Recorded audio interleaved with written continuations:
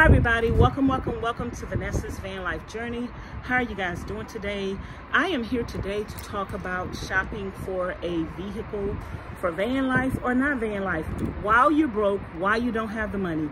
Why is it important that you shop for a vehicle while you're broke, why you don't have the money? So you can make an informed decision when you do get the money. So you will have all your dots in a row. So you will already know what you're looking for, where you're going to be looking for it for. So right now, I don't have the money to buy another vehicle for van life, but I want another vehicle for van life, something that I can stand up in. And so now is the time to decide, what is it that I'm looking for? What is it that I want? What is it that I can afford? Now is the time to find out how much the vehicles that I'm looking for are selling for, market value. And so I am at Ritchie Brother Auctions in Humble, Texas. They will be auctioning off some more vehicles on April the 10th. By the time you see this video, the auction will probably be over. But listen, I'm trying to tell you something. I'm trying to teach you something, girl. It's not going to be too late because they are going to have another auction in June. So now is the time for you to learn everything that you need to learn, for you to see how much the previous vehicles that they're auctioning off on the 10th are going to go for. I'm going to help you out with that. So come on in and listen to your girl so you can make an informed decision. Like I said, I am looking to purchase a vehicle before the end of the year is out. I don't know if I'm going to be able to get one or if I'm going to have enough money, but I'm shopping for a vehicle now so I can learn and see how much these vehicles are going out for, how much money I'm going to need, so I can anticipate that. What kind of vehicles they're having. Do I need to settle for what they have at that time, or do I need to wait until they possibly get another vehicles? So say for instance, in June, if I had my money and I was ready to get another vehicle in June, if they don't have the type of van that I want at that moment, should I wait until January, until December, when they're going to have another auction? So let's take a look at this vehicle right now. They have like 10 or 11 vans that they're going to be auctioning off. Out of all of them, this is the longest one, and this is the one that would be more suitable to me, where I don't feel like I would be compromising.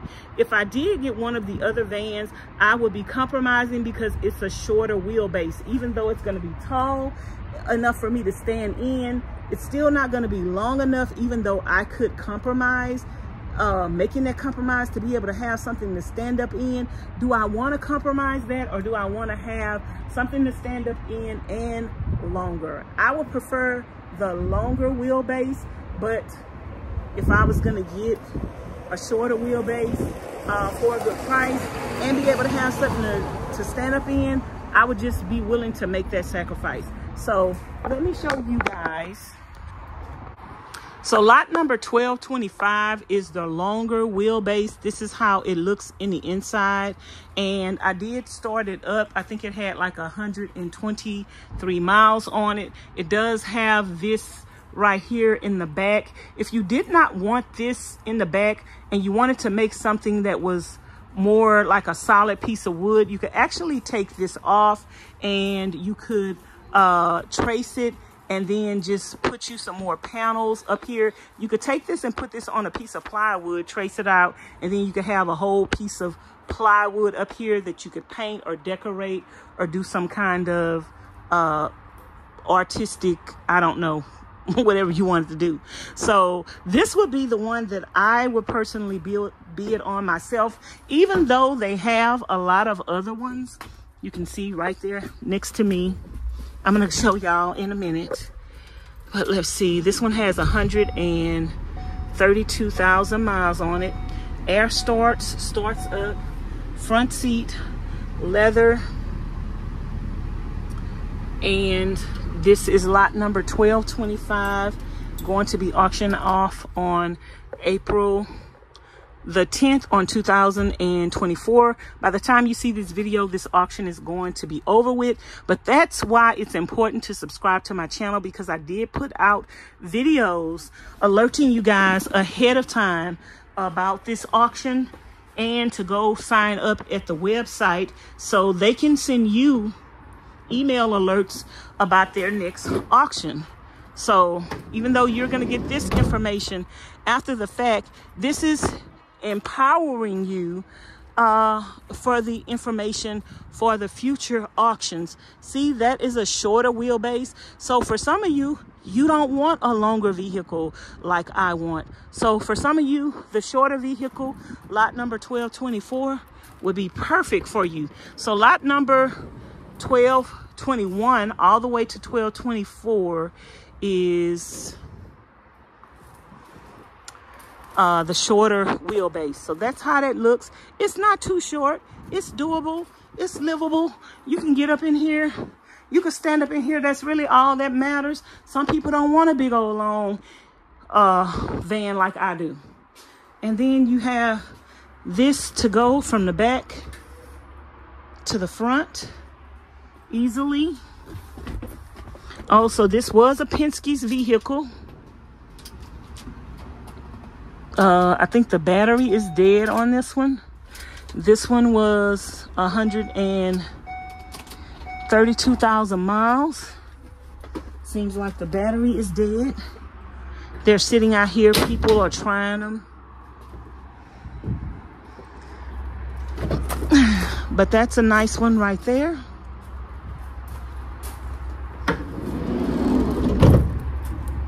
And remember that this auction is an as-is auction.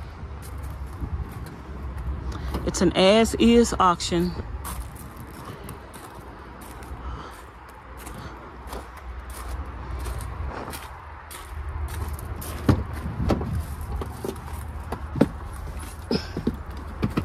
This was Penske's as well. Where's the key?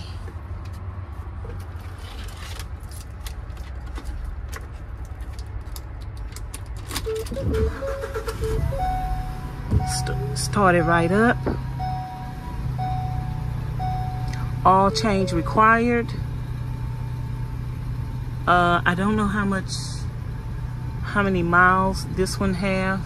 Some of them show the mileage on it, some of them don't. Let me see if I can unlock the doors. Go around the side and show y'all how the back of this is doing. I'm doing the leg work for y'all.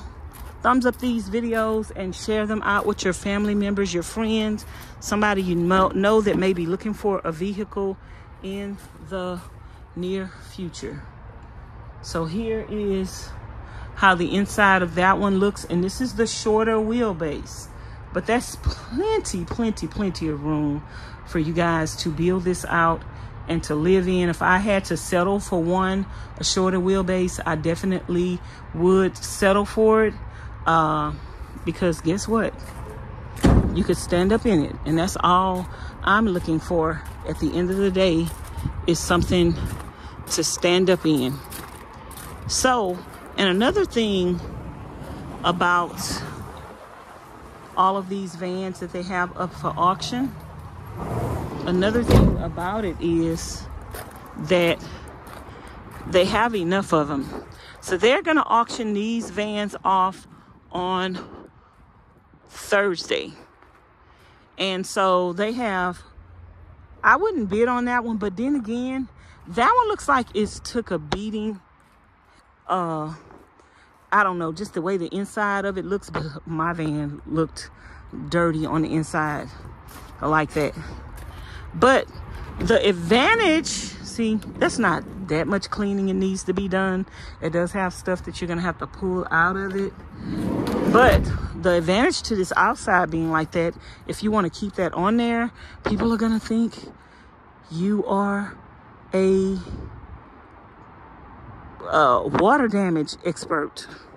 They're gonna be calling for, and you could keep this like this, and you could kind of be stealth because you a water damage expert, girl. So I mean, that could kind of work to your advantage, I think.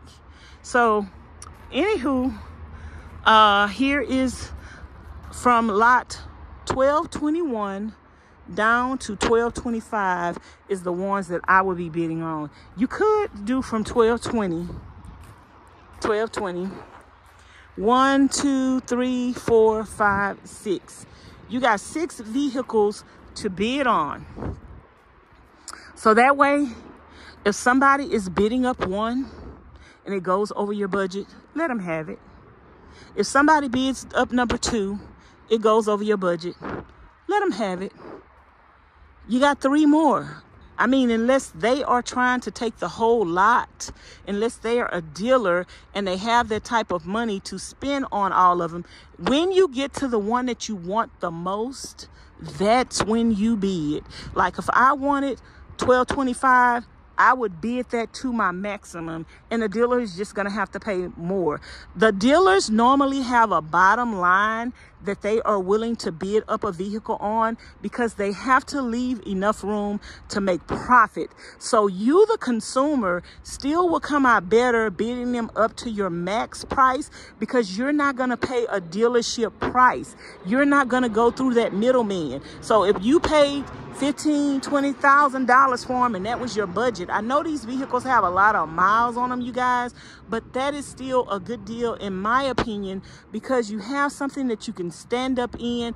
And if you go to the dealership, they're selling these same vehicles with these same number of miles on them for $20,000 and $30,000. So if you can get one of these vehicles for $15,000, that is actually a good deal in my opinion. So let me know what you think about this video. Let me know if this information is informative, if it's helping you, and if it's helping you to prepare for saving your money for the vehicle. You can go online and check out and see how much these vehicles go out for auction on Thursday. So that way that can give you an idea of how much money you need to save. If you're in Texas, they have these auctions in Houston, in Fort Worth, Texas, and I believe they also have them in Vegas. And so you can go on the website and check out what other states they have these auctions in. And if I were you, even if they have these auctions in a state that you are not in, what I would do is I would find the city that is closest to me that have these auctions. I would just get somebody that I know in that city and state to go out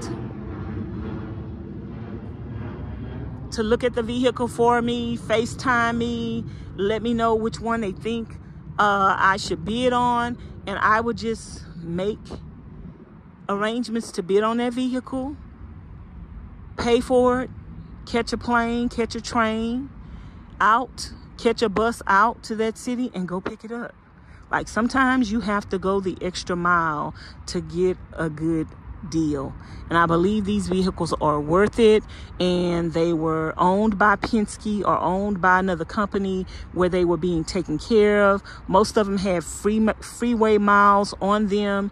Yes, they're selling them after they get so many miles on them, but that's because they're renting them and they limit the chances of their customers having a breakdown if they buy newer vehicles. It's actually a win-win-win situation for them because they're making money on these vehicles and they're putting these vehicles on the market for van lifers like you and I to be able to afford to get a vehicle that we could stand up in at a reasonable price by going to the auctions. Actually, they do sell the Penske vehicles on their Penske website as well, but the ones that are selling at auction actually go out for cheaper than the ones on the Penske's website.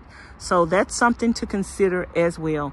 Okay, y'all, that's going to be it for this video. I know I said that a couple of times. Thank you for watching. Don't forget to like, comment, share, and subscribe.